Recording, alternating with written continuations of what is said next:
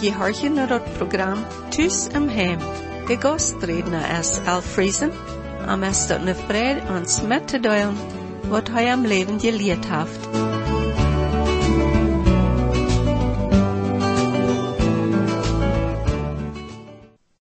Goedenavond. Ik zie vrouw hier te zijn. Ik wil hier deze dag en deze richting hier een beetje wil ik reden van familieleven, van het eierleven, van verhältnissen bouwen. Wat je we dat doen, dat we met alle dat kunnen God zo zeer ere is mogelijk. En ik dacht, ik wil je eerst een klein beetje een reis en een Bijbel nemen met je top. En wanneer je een Bijbel hier had, ga je dat beetje nozeertje. Er zijn zaken dat ik graag behouden heb. Wanneer ik de Bijbel niet hier had, en wat je moest vielleicht dat een beetje beobachten, wat ik afsnitten geven doe. Maar ik wil gleich in Matthäus, dat 7e kapitel, vers 15 tot 23. Ik moet een klein beetje naar dat checken. Ik weer zo'n 19 jaar jong, is mir eenmaal some dingen in dat kapitel ziemlich wichtig worden. En in fact, ik geef meest op met mijn christelijk leven, als ik een paar van die vers moet te houden kreeg. En dan moet ik even zeggen dat mijn vader dat gezegd had, en dan deed hij echt een lange durchspraking over dat ganze kapitel. Dat is part van de grote boodschap wat Jezus bracht, in kapitel 5, 6 en 7. En in vers 15 van kapitel 7, daar zegt Jezus, daar zijn mensen wat het schop van buiten laten, maar het zijn wil van binnen. Aber hij zegt, daarin durven we hastig opsluiten met deen. Wel we eerst een beetje zijn wat het voor mensen zijn. Wat voor vrucht die brengen. En dan zegt Jezus dat een kan je gleich, wiendruven op disselen vinden. En dan kan niet alle soorten andere vrucht op kruid vinden. Dan schaf gleich. En dan kan gleich slechte vrucht van een goede boom krijgen, of een goede vrucht van een slechte boom. Zo'n staat is dat gleich. Jezus wil jaren hebben dat die mensen zullen ganz klar weten wat hij meent met dit. Zo, wat ik nu word van een boom, wordt een orange losplaatje. Dan word je een zware tijd hebben, je kunnen bereden dat een appelboom weer. Because dit vrucht zaagt als een orange, die speert zich als een orange, die smaakt als een orange, alles is een orange. Dus wenn es een van die dingen niet door is het niet meer een orange. Maar zei, die heeft niet meer de schaal. Alles ohne schaal aan de been. Dan is het dat wat. Die heeft niet meer dat vechtigheid. Dan is het dat wat. Jezus zegt, dat bij dat vrucht, vers 20 zegt dat, bij dat vrucht kan wie kraak weten wat het voor mensen zijn. De boom, ook de mens. Zo klaar zal het komen te zijn dat ik met Jezus verbonden werd. Ik was in een familie met 14 kinderen op. En ik had een vader wat er niemals zijn natuur verliezen deed, except eenmaal. Dat we dan als onze beste melkkoe en een volle arme melk nenstierde. En mijn papa dacht, hij weer eentje im stal met dat vee.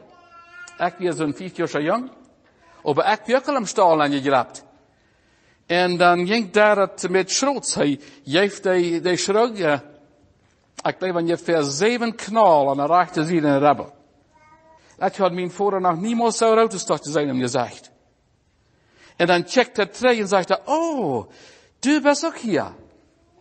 En dan moet ik nog een paar andere uitdrukken, wat ik niet vergeten heb. Eind voor dit. Want die kou kan zo denken als een mens, dan wordt die kou niet kunnen zijn dat deze hand naar een christelijke man aangesloten wordt. En dan geeft hij die kou nog een beetje extra schroot. Ik geloof dat voor mij is 6. En dan zit hij bloos 2 maal aan de ribben, ja, maar niet 7 maal. Dat is het enige maal wat ik mijn vader had zijn, dal worden. Hij had niemals een dal het woord van anderen, wat ik kon van bezinnen. Wat iedereen aan de familie kon van bezinnen. Maar hij was een man wat ziemlich stil was. Ik had een mama wat met faxen aan de reden was als mijn dad was. Mijn vader. En die paste kracht op. Het is interessant voor God, mensen wat kracht verschieden zijn, den top leren dat. Zodat je in anderen kan met helpen. In koor kan ik niet voor met plus een brake. Of plus een gaspaddel. No. Die gebruikt beidens. Zodat dat al een beetje traagje jet. Mijn mama deed manchmal mijn vader voor wat beklagen. Ver aan Kenia, wat net wat papa er niet had. Hij had het wat gedaan. Maar mijn papa zei dat niet moest. Hij lijkt mama zoveel zei als ze wil. Met zoveel natuur wie ze wil. En dan zei zich eerst met verholen dan wat hij zei, want dat is wat er passiert is. Dan praat hij af. Ik wil die verjefenis hebben. En dan word ik wat aan änderen. En je die 3 dingen, zei hij dan. En dan weer mijn mama stel. En dan een halve dag later fik mijn mama uit, dat papa had er niks met te doen. En wat mij dan allemaal zo goed zag van mama weer, dat ze dan wat verder ans, die wat het eerste mal dat je hier hadden, wat ze dan verder ans op kraakt, afpraten te mijn vader. Maar eenmaal, dan wil mijn mama zich een klein beetje verrecht voor je. En dan vraagt ze mijn papa, is het ganz oprechtig, wanneer du das toestonen to something wat du wat gedaan hast? Ik wil niemals de antwoord wat mijn papa dan gaf vergeten. Hij kijkt mijn mama in de ogen en zegt er bloos, Jezus wordt veel beschuldigd. Geen van de schuld gezien. Ik zie een van zijn jenja. Wat hij ik toe om te drasselen hier. En dan zei hij nog een ding. Hij zei dat wanneer ik me kan een persoon wählen op deze ganze wereld, wer mij zal beschuldigen voor wat ik wat gedaan heb, dat wordt mijn liefste vrouw zijn en dat is in de armste van mijn mama. En ik wist het, ik kan het behouden. Dan mama die broek voet en tronen net. En dan deed het maanden dat zij jij was wat daar waren voor wat beschuldigen. Maar dat is mijn vader dat rein en mijn hart. Dat is nu al meest 34 jaar dood. En mijn mama zei mijn laatste werk. Dat zij bang zich nog aan mijn hart af naar dad. Ik zei het haar, ik dit ook. Wat doen we hier loten? Dat zegt in vers 21 van Matthäus 7. Dat de Hauptsache is, maar niet wel im Himmel. Niet in iedereen wat Jezus zei, of de Heer zei, wat im Himmel kennen. Bloos die wat er krijgt, God gehoorzaam zijn. Die wat er God zien willen, wat er doen, die worden im Himmel zijn. Wie valt bij van, zeg schoolhulde in Madeline, Winnipeg, de stad Winnipeg. En een middagstund kom ik naar de stoel waar leerders de middag eten. Dan hadden de leerders in een lange dash ganz een Zeitung. En dat weer dan is de eerste Mennonieten mensen drugs in Canada brachten. Op een slauwe weg. Nu weer hadden ze uitgevangen. En nu weer de woord Mennoniet die even de ganze Zeitung even. En zo China ort wat ik aan de stof ben weer. En dan zei ze, wat is dat? Best u niet een Mennoniet? En ik wist dat. Hier weer mijn alleenheid. Te een klare zeugnis geven. Dan zei ik dus, geen Mennoniet wordt het naar hemel maken. Oh, zei ze. En du bent een Mennoniet? Ik zei, ja. Geen Mennonist, geen Katholische, geen Lutherische, geen Ukrainian, Catholic. Alles in een staat. Geen voor die. Geen Pentecostal, geen Baptist. Maar eenmaal vraag ik en dan weer wat. Ik zei, ik hoop dat men moet vragen en nu hafa. Bloos die wat Jezus in kap en in hart had. Geen andere. Aan jenem dag wat Jezus geen vragen te wonen kerk, gingst u de kerk. Die wordt bloos vragen, wat hast u met Jezus gedaan? Dat is alles.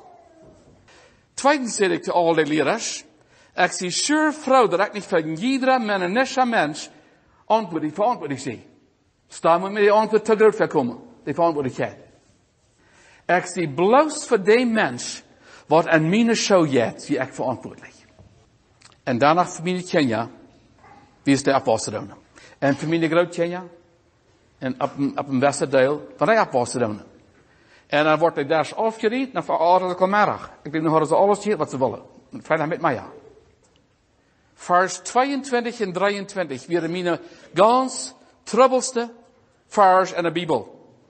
Daar zegt Jezus, aan jenem dag, dat is wat hij wat om tweede maal komen, dan worden er een zoveel mensen zijn, wat worden zeggen, haar, Habe ich nicht in die Nummer geprophezeit? Dat meint andere geleerd en zo wieder, gecounselt. Habe nicht alle soorten bijze geesten uitgedreven in die nummer? En alle soorten grote wunder gedaan in die nummer? Dat heeft zich dus van ze zeer stortje christelijke mensen zijn. En dan wordt Jezus zeggen, ik kan je het niet meer. Je kan er niet meer om hemel aan. En ik ben dat woord is te aardig gegaan tussen vers 22 en 23. Ik kan me dat bloos niet terugstellen. En dan wie ik zo getroubled dat mijn vader, wie ik zo dank wat hij dan met je in zijn vlucht neemt, dan geef ik me een paar andere dingen, waar ik nog met aan denk. En ik kan niet zijn ganse christelijke leven op 1 of 2 vers bouwen. Dat is het schaft. En dan moet hij op de ganze woord Gottes bouwen. En dat schaft ook zeer fijn, want einer weet te wat voor mensen die beetje in het Nieuwe en Oude Testament geschreven zijn. En wer die schreven deed. En wat voor verhältnis dat is geschreven had. Alle dat helpt met wijsheid bijdragen. Maar mijn vader zei wel maar naar de ganz laatste woord van Jezus gaan. Dat laatste ding wat hij zei, verder hij im hemel naar voor. Dat vingen we in Apostelgeschichte, kapitel 1, vers 8. Vers 9, daar zit je al dat hij is hem voort naar hemel. En de jongen die stonden er al aan het kijken. Judas weer ik door, die had zich al het leven genomen. De andere al weer door. Jezus zijn mama weer door. Mary Magdalene weer door. Die weer door. Weet niet weer nog. En dan, dat laatste denk wat hij zei weer vers 8. Hij zei, wanneer je worden mij aannemen, en mij in je kappen hoort aankrijgen, dan word ik die dem Heiligen Geest geven. Zodat die Heiligen Geest, dan wordt kunnen die helpen in Zeugnis zijn. En dat Zeugnis zal ganz dicht bij thuis aanvangen. Jeruzalem is het eerste.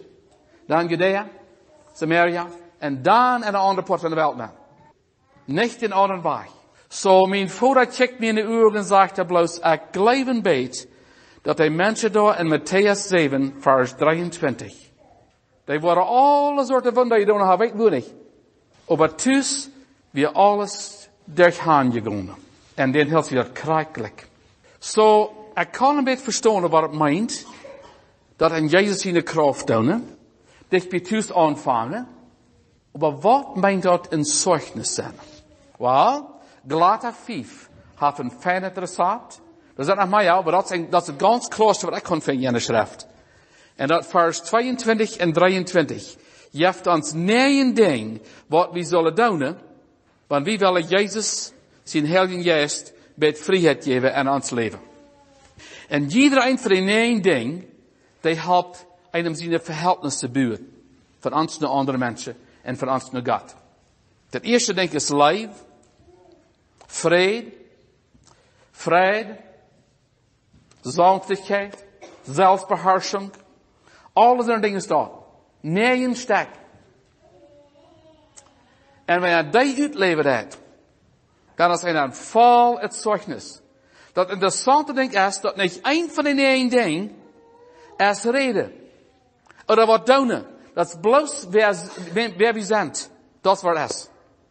En een preker zei maar to ons, ziet een zeer klare zeugnis. En wanneer je nog maar de weer brokken dan dood. Past krijgt hierbij. Vers 19 tot 21 in datzelfde kapitel, Galater 5.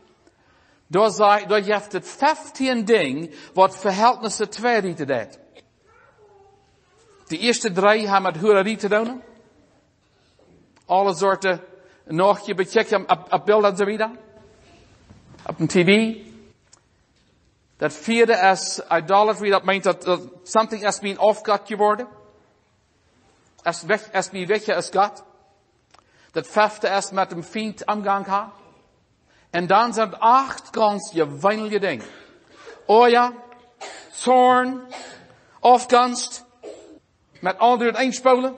Ja, met die heb ik dus meer te doen. Denk dat ik zie de enige wat reicht is, geen is reicht. En dan de laatste 2 had te doen met schnaps drinken. En wanneer ze terecht hadden drugs gebruikt, wat dat ook zijn bijna was. En willen parties hebben. Dat zegt op een 1 van 21, Dat mensen wat zich de staat worden het leven te brengen, die worden dat niemals bij de binnenkant helemaal maken.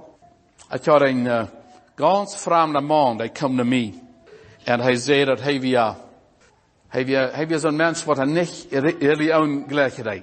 In fact, hij haast dat. Oh, zei hij, ik deed ook. Ik kan religion niet standen. Religion? No, dat kan ik bloos niet standen. Oh, really, zei hij? Ja. Maar ik zei, ik sure gleich mijn dichte verhältnis met God. Oh, nu dacht had ik hem erg verstonden. Nu wil ik nog eenmaal proberen wat te zeggen, dat ik het weer te houden krijgen. Zegt hij dus, ik wil leven voor eeuwigheid en een haal brennen met mijn vriend, als ze hem hemel zijn met die wat ik niet standen kan. Ah, zei ik, zo du west in de recepta wat hij wordt gaan zeggen naar de haal brengen. Dat kan ik die voet geven. En ik ga dat een tandje bij de Bijbel. Dan moet je dat en blader hem naar Galaten 5. Ik zei, lees maar vers 19 tot 21.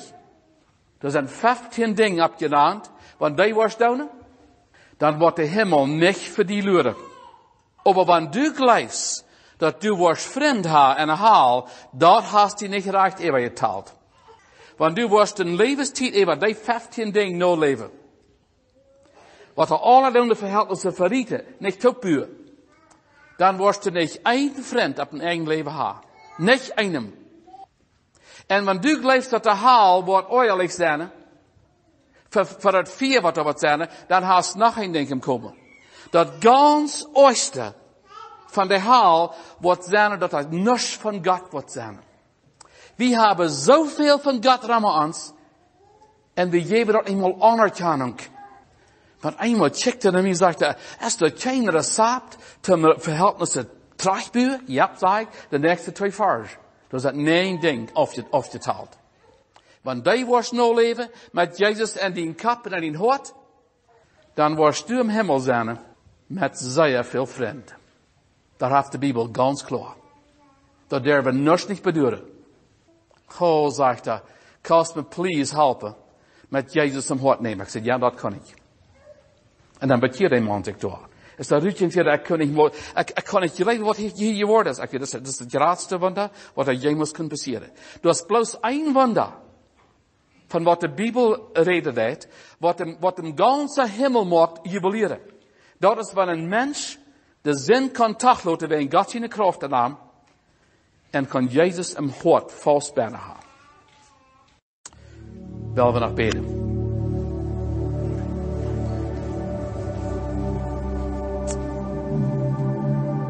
Himmlische Vader, du weet krijg wat in ons kap en een hart bijna is.